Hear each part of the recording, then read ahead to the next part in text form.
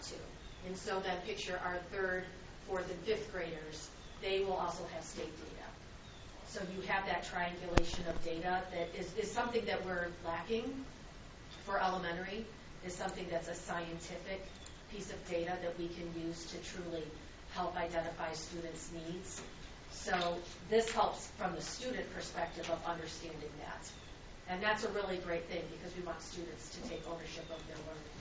But then when you flip to the back of that page, you can see at the very top when it says from March through May 9th. So this is a snapshot of what that student did. Now, I would imagine, and I didn't speak with this teacher about this, but I would imagine that they were taking this on a little bit more and a little bit more and a little bit more as her classroom was full. And they were spending more time on the online instruction.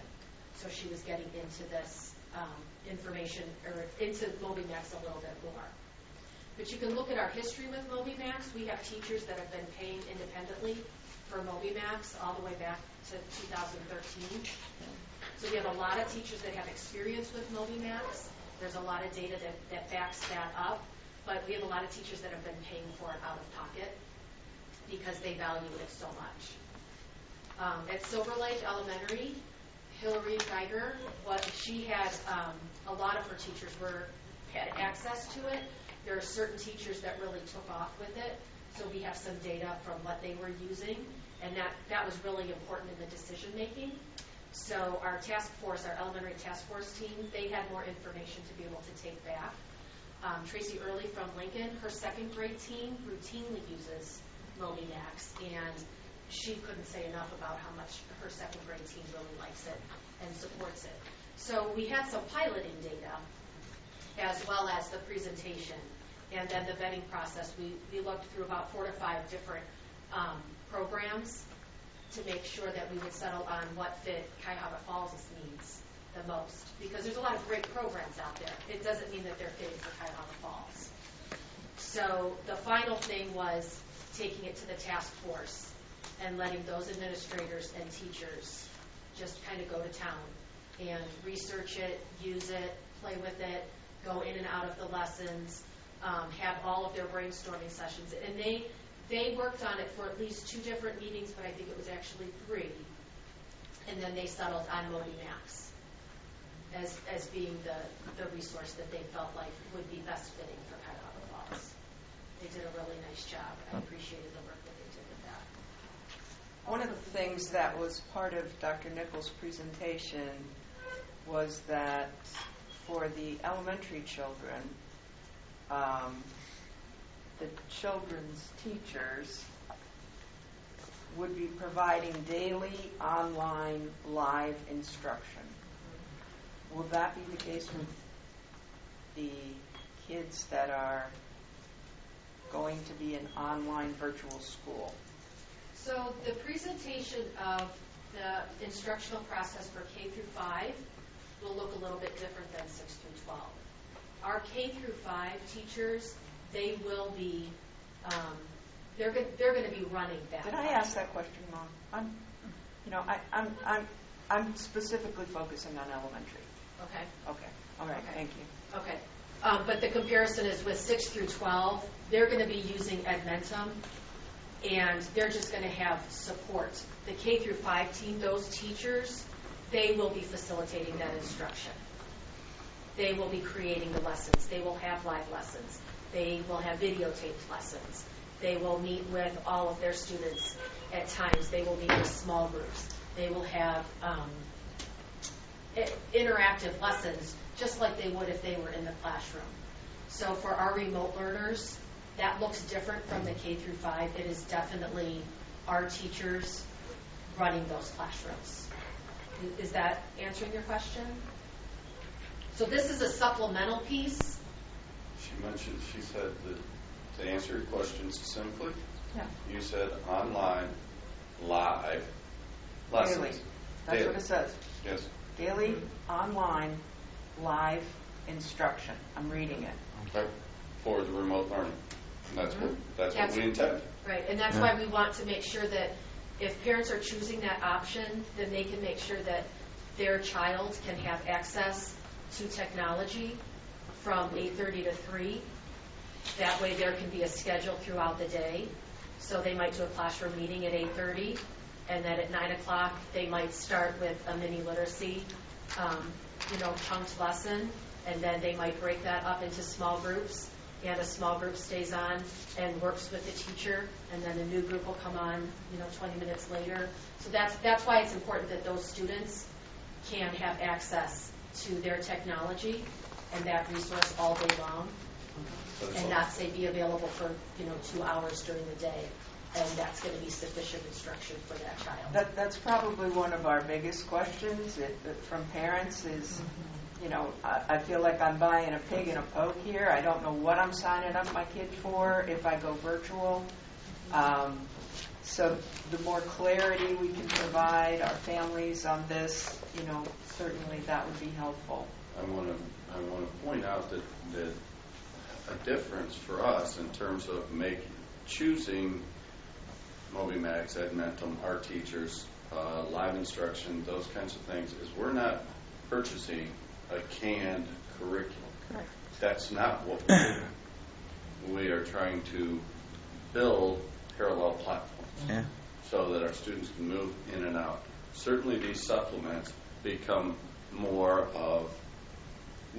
mainstay as students are more in the remote situation than if they are in the in-person instruction, but there's still supplements that are used in-person, blended, and in a remote setting. It just becomes more of a crutch, if you will, or more of a supplement as you're moving outside of the classroom.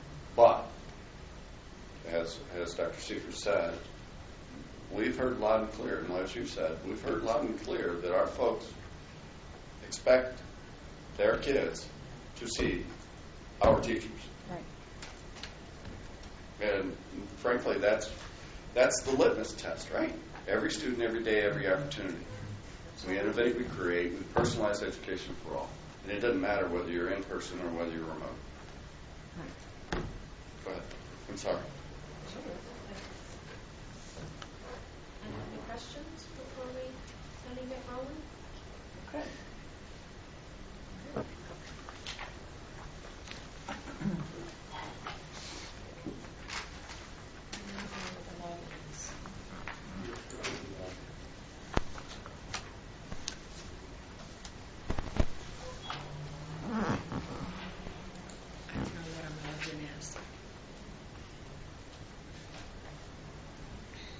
Okay, well, we'll go with the student view first. Okay.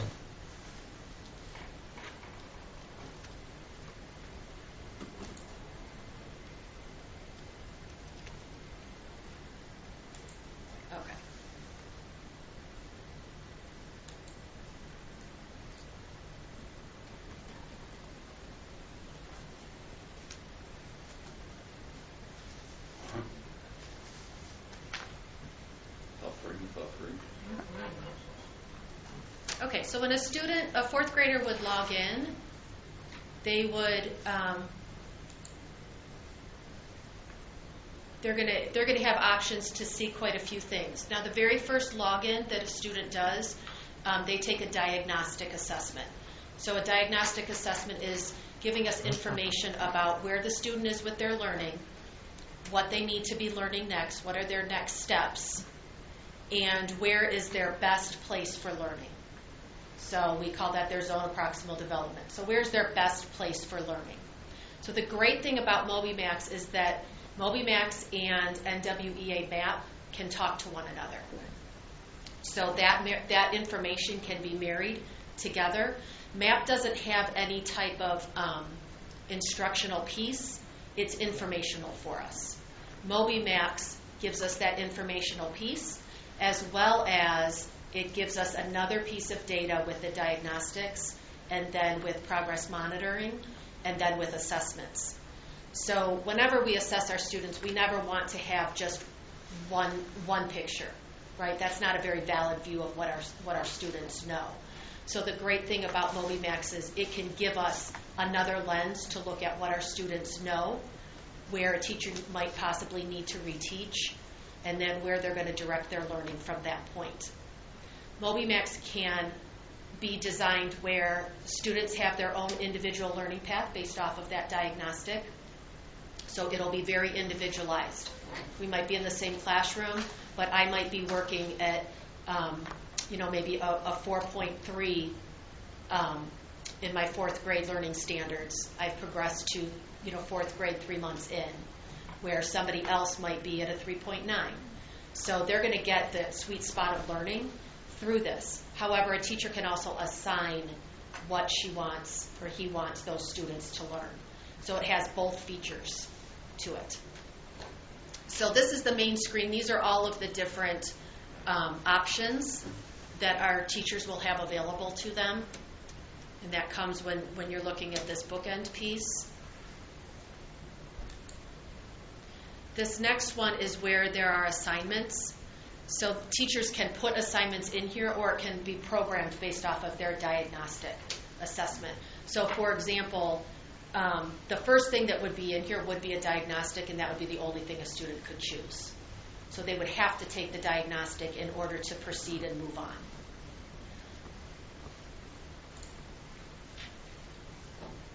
So Julie and I were walking through quite a bit of the assessments and the activities. And this quick check is something that we really found out that we liked. So we're going to walk through this a little bit. Which two equations represent the statement 32 is 8 times as many as 4? Check all that are true. Dr. Nichols, do you want to take the quick check?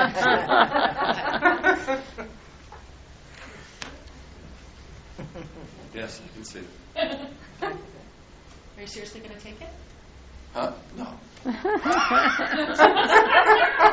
Patty and I are. It's now. 8 times 4 would be the first one. A and C. I'm just going to start clicking because it won't let you do anything if you don't answer your questions. Mike sold his painting for $96.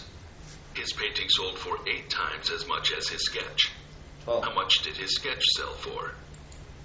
So the great thing about these is all of these questions and the way that appears is it resembles what the OST looks like for students. So the OST, it can read the questions to them. The students can make the pictures bigger. They can control the color of the screen, that kind of thing, which students love. They love being able to individualize it. That kind of thing. And so when Julie and I were individualizing it, there's a timer on it to make sure that they're not taking too long individualizing it and having fun, that they need to get back to their learning. And then we were sad. What? And then we were sad. We were sad. Select the situation that can be represented by the equation 7 times 2 equals n. So what I want to point out is the complexity of the responses that are there. So this isn't just basic knowledge. This is students having to apply, having to put things together. They're going to have to synthesize the information that they already know. And obviously this is fourth grade, so it appears very different at the different grade levels. Are the choices of answers read to them as well, or are they expected to? Can be. They can be. And is it available in different David languages? has 7 Yes, appointments. at the very beginning. Carrie we gave has language 2 options. times as many appointments as David. Carrie has n appointments. I'm very impressed by this. Mm-hmm. I think this is going to be Very exciting. It's very impressive. Oh, I didn't answer. We didn't answer. First one. Dr. Seifert's not doing For the it. party, Not John doing very ordered well. 5 large pizza pies, which each have 12 slices of pizza. He also ordered 8 small pizza pies, which each have 8 slices of pizza. See if we rush through it. Oh, see it let us go ahead. We rush through Drag it. each number that is a multiple of 7 into the box. So this is a skill that students that they start working on very early on, and they have the ability to obviously, work on a task like this. A new restaurant plans on having 3 times as many customers each week. Which table below follows this rule?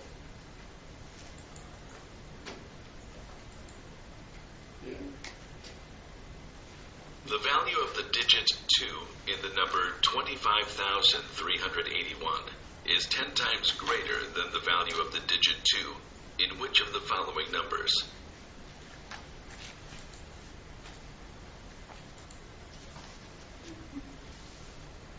Select the equations below that represent the number 72,900. Which of the following numbers can be rounded such a to good the job.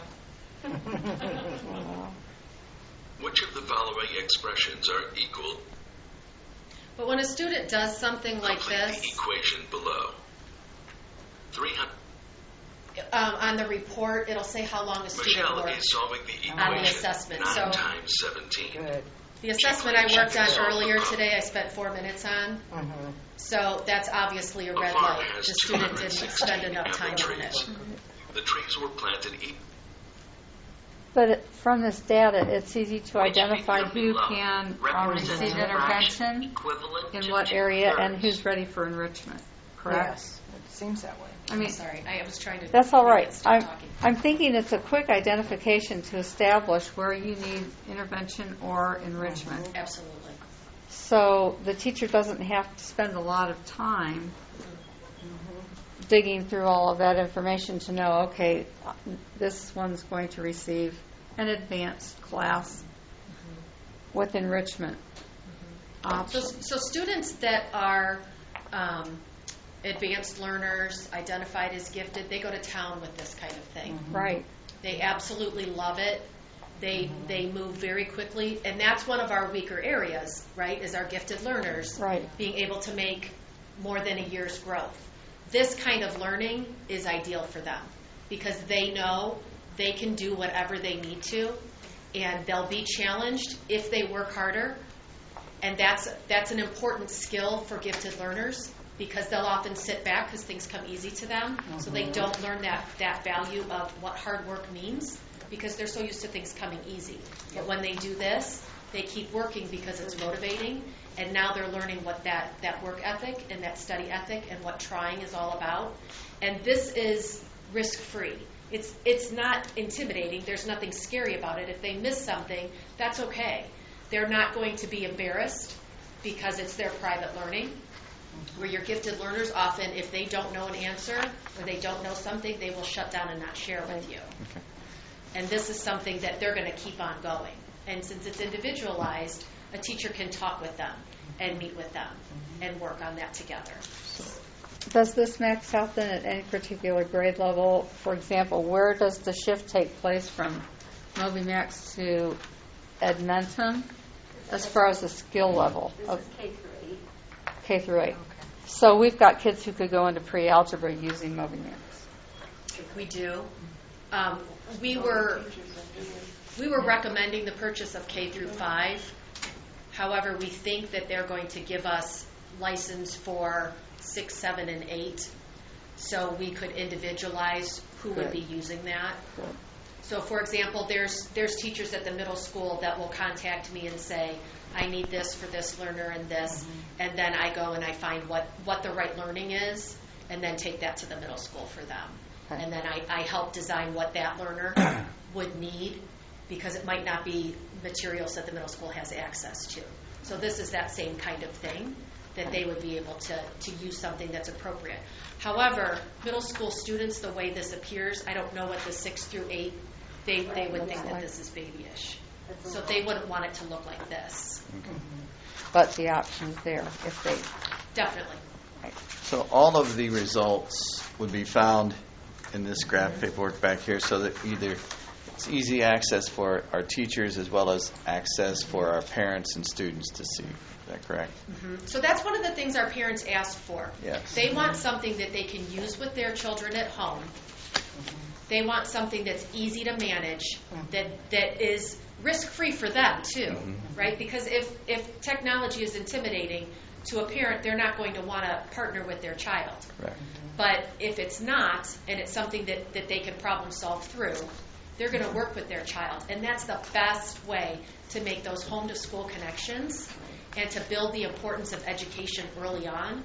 When you build that foundation early on, that education is important, and it becomes a part of your entire family, and what you do together is you learn together, and you talk together, and you think together, and you problem solve together, that creates a lifestyle for those kids. Okay. And that's the kind of thing that we want for our students. So having this be a resource for parents to work on together, whether it's in that remote setting, the blended setting, or if students just have a couple different lessons that they need to work on when they're in person, but they get to do it at home, then it's all the better, because it's building that foundation that kids need to realize that learning is what you're all about. Every day you're learning, and you're learning something new. And that's how you fill yourself up and surround your days. And that's how you make your dreams happen. Thank you. That's how you start that whole foundation. And this piece will be great. And Hillary did share that her parents loved this. Mm-hmm. So that was some good feedback that we received. Can we take a brief look at just what the interface looks at for Edmentum? Just the interface, just to see what it looks like. And then maybe we'd have them come back in October or something and talk about how it is being used. It's one thing for us to talk about how we can use it. It's another to have a conversation about how it is being used and what we can do with it. Hey, Rachel. Does MobiMax have the ability to show the students maybe what they haven't completed yet? So when they do their login and they're on that, I refer to it as the home page. If there is something that they were assigned and they haven't gotten that done yet, is there something that pops up on that home page to alert the parents? It's right here, so you can see So- it tells you so in progress. Okay. In progress, and then this one, it just tells you the date assigned, so that means the student hasn't started it yet. Perfect. And those are there because I took that form and then this so those that it populated. Okay. You know what learning standards I scored 0 points on, and so I assigned those lessons to myself, right, as a 4th grader. So those lessons then populated right Gotcha. there. All right. So it gave me a whole list of the standards. So then the teachers can look at the standards and prioritize what standards are we focusing on with our main instruction right now. And is there something that this child would benefit from me adding in? So there's that huge flexibility piece of designing individualized instruction, which is just amazing, and that's what we want for our students. But there's also that way to have this be an extension of what the pacing guide is telling us. All right. Thank you. So, I think I'm good with that, Bannon, but thank you. So with Edmentum, so with the secondary, with the 6 through 12, there will be some online live instruction. I plan on asking the teachers to use our new math series rather than the Edmentum courseware because we just invested a lot of money. And I'm glad you said that, because when you said we weren't buying a packaged program, it is a packaged program. It is. It's providing yes, it is. Okay. It's not our mean, math program we just adopted. It's not our social studies program we just adopted. It is that program. I mean, it's a program, but we're using, like Dr. Siebert said, we're using our teachers in conjunction with, and we're planning on doing the same thing, like with Edmentum. The courseware is here, it's created, but once the teachers know who the students are, then they're going to personalize. We're not asking the teachers. It's not going to be they're just going to plop it in there and then say, contact me during office hours. They're going to personalize it based on the students that they have, and there will be expectations. And actually, Mr. Hodge and Dr. Siebert and I started working on our remote learning plan for the state, and one thing we had to come up with was, what does that look like for our students? And as we thought about this, online environment, we really need the teachers to be hired for this academy to help us flesh that out, because it's going to look different at both levels, first of all, and it's going to depend somewhat on the learners. At the high school level, again, just like we did in the spring, they're going to have to adjust based on the time of day, and we do want the teachers to be able to do some live instruction. There are virtual labs in here, but whichever high school teacher may apply to do the science may also want to do some labs with them. They aren't necessarily going to want to rely exactly on what Edmentum has for each lab that is available and that sort of thing. So, can I? Sure. Okay. So we know based on research that the two biggest change makers for students' learning is having them be empowered, so having them take on that learning themselves and to be motivated to learn, and the teacher. Those are the two pieces that can have the biggest effect size for student learning. So we don't want these pieces driving instruction. We want them to supplement instruction because it's valuable for that. But our drivers are our teachers. They're the ones driving instruction. They're the ones that actually make that connection with the students to help empower them, to help them want to learn, to figure out what they need to do to let that student on fire so that they're excited about the learning that's going on in the classroom. If we stick with this, that's not going to happen. So that's why it's important that, yes, it is a canned curriculum, but we could probably argue that with a lot of things. It's how we're going to use that. So there's a lot of things that if we just followed what the teacher's resource would say, would be canned. But we believe in our teachers, and we believe in supporting them with making sure that they're using best practices, evidence-based instruction, and that they have resources that they can individualize for students and what they need. And this is one of those pieces that we think can really help do that. It's a both-and approach. Right, exactly. And we've got this great CTIS team. I mean, I can't say enough about them. They're going to help support these teachers that apply and are chosen to help. I think the real key here, we have to have some kind of something if we're going to run a Black Tiger virtual academy. So let me show you. Oh, I'm sorry. All right, go ahead. Go ahead. Okay, I apologize. I have a tendency to do that, as Dr. Nichols knows. So I cut these long. So this is an example. This is the Edmentum. This is something that they gave me access to. So as you can see, these are like their little symbols. So there are 4 students in this sample class that are falling behind. So running backwards. 2 that are just a teeny tiny bit behind. No students that are right where they're supposed to be right now. 1 student that's a little bit ahead of the game. Nobody with something locked that needs unlocked right now. And I tried clicking on that. I don't know exactly what that symbol means. Taken to the next level. Yeah, it might be that they rushed through something. Looks like a clown. Yeah, I love that. Oh, my login. See what happens? So, Rachel and Julie, is it possible that there would be teachers who are using both MobyMax and Edmentum? Oh, yes. So we expect that all of the elementary teachers will be using MobyMax in the classroom because it will be providing. In some way. In some way it will be providing that data.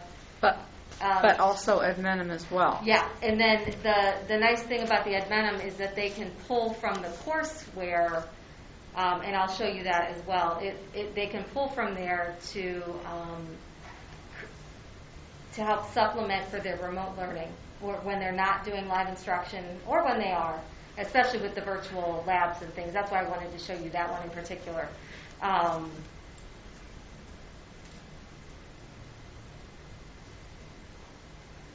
So it's pretty fascinating that Ready to Score, that's what the timer means. that high school students, when they're taking biology and they have to dissect things, or physics and they have to do an experiment, that they can have these virtual labs and the students, I mean, they can't hold things, they don't have that tactile kind of experience, but they can get that visual experience, and then data is presented to them. So it's pretty fascinating how they can have so much of a great experience, even though they're learning through a remote setting. So they don't actually have to pit the frog any longer. They don't. I'll sign up for that class. So, I didn't have to hit the frog. again, this is a sample that I they said to create play to with it share as the a day before demo. it was dead So, and dissected. my friend Carl, my fake friend Carl here, is a 10th grader with a fake student ID. It tells you when he last accessed. So it tells you he's slightly off pace. He has a current grade of a B, but overall his course grade would be an F because it's intended to be a semester-long course. It shows you that out of 33 activities for the semester, he's completed 42%, and no time on task right now, but 455 tries. So that, obviously, if it were a real student, it would be a little more helpful. Right. But you can see the things that he has attempted and things that he hasn't done. So he never took the student orientation. He never accessed the syllabus. So that might be why Carl's not so successful. He didn't do the pretest or the discussion. So you can require a pretest as the teacher, or you can make it optional. So, and then you can see the things that he did. The star means that the student has mastered it, and the teacher sets the level for mastery. Do you want it at 70%, 75%, 80%, and so on? These are the points scored, and then you can click on these to see actually how they did, or to see it. I had one that I wanted to show you in particular. So when a high school teacher is conferencing with Carl, they can pull this up together, and they can walk through and talk to Carl about the kinds of things that he needs to do to help himself be more successful. So that's one of the things that, as a high schooler that's in the Black Tiger Learning Academy, that's something that they would be doing. They would be conferencing with the students individually, and then if the students need additional help, then that's something that they certainly can do remotely, and they can help with additional lessons, pulling other resources if they need to. So this is just one type of activity that Carl hasn't completed yet. It's the effects of exercise on muscles and heart rate. And then it goes through, here's the objective. Talks about what you're doing, why you're doing it. It gives all sorts of tasks, hypothesis and data collection, analyzing and extending, testing muscle fatigue, and then planning an investigation. And then, what are you doing? You're measuring your pulse. Here's the materials you need to gather. Make sure you're staying safe. And then it goes through how to do it, and then it's actually, he has to actually type something in there. And then collecting data with different trials. And then another trial, and then making, how much do you think your pulse will increase during the two activities? And then another question, perform the two activities you chose for a period of 10 minutes each and record your data, so on and so forth. And then these down here in green are like example answers that would have been given. Then he has to draw a line graph. So you can see these are, not just simple point and click types of things.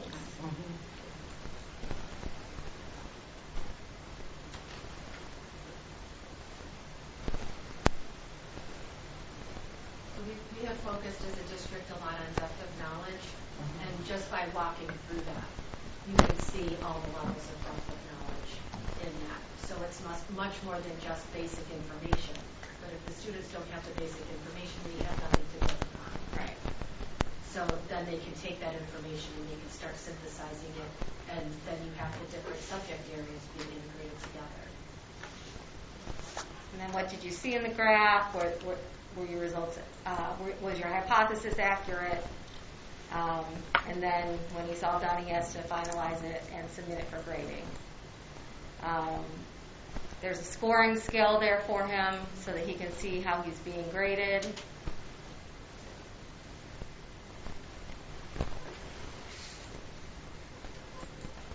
There's a dictionary. He can have narration turned on or off. He can have sentences read aloud to him. He can have different languages translated, calculator, math tools, highlighting tools. So we're getting all the positives that we saw previously, but just in a more mature. Right, exactly. Yep. And then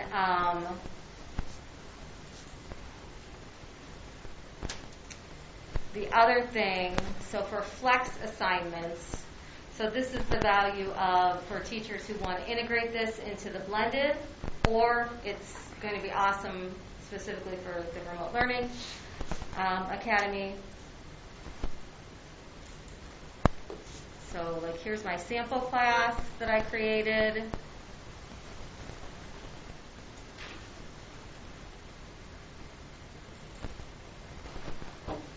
When you create your sample class,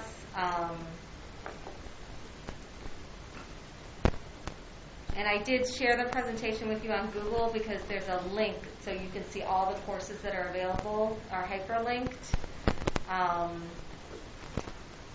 Anytime you do an assignment, you can share it with just one student. You can share it with all the students in class so that you have that differentiation available.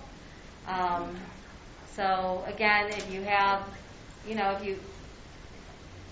if you've given a pre-assessment, then you'll know whether all the students need the assignment or not. But then when you go to create a new assignment, which is super easy to do,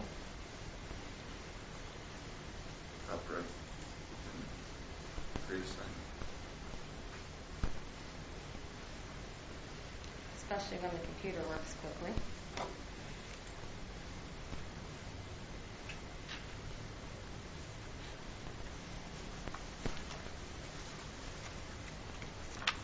You can click on new assignment.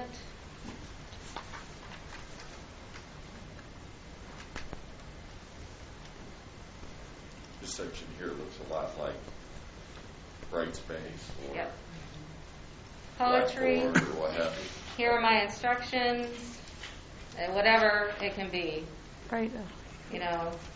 Take a walk outside, then follow the instructions in the assignment. Then when I scroll down, I choose, do I want it to be all the students or just my friends Mandy and Cole?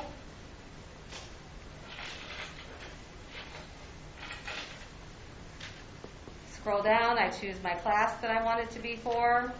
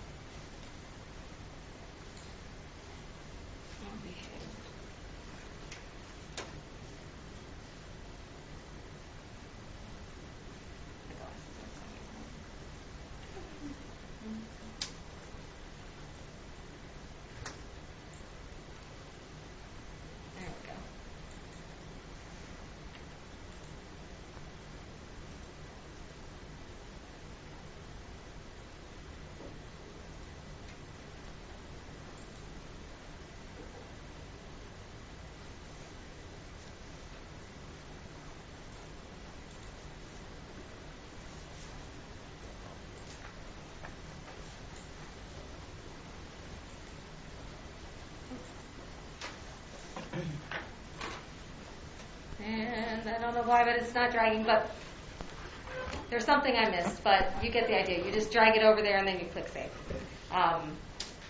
And then you can put the due date on the assignment. You can leave it just in a list and that sort of thing. And then it shows up in the list like you saw in the previous section for the students to complete.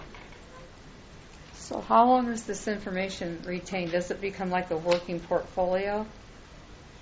Right, so it saves it, in there for the students. This is something that can be assigned through. They're doing a Google integration this summer, so that students will be able to sign on through Google, or teachers can assign it through Google. And so that will have to be up to our Remote Learning Academy teachers. It's going to kind of have to be dependent. And then what we will have, blah, blah, blah, blah. In terms of, like, if they're doing a writing piece, I'm sure there are teachers will still have them do that via Google Classroom. If they're doing a multiple choice piece, as is in here, I'm sure they'll have them just do it in here and then just record the grade. All grades from the grade book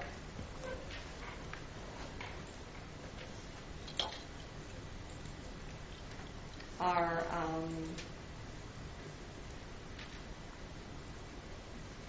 let me go back there.